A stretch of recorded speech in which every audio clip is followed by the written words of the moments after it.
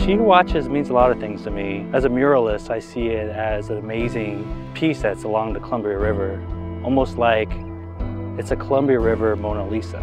As an artist, like I've studied it, like the geometry of it so many times, like it's pretty amazing. The form line of what creates it, it's very specific to this area, and so that's one of the things I love about it.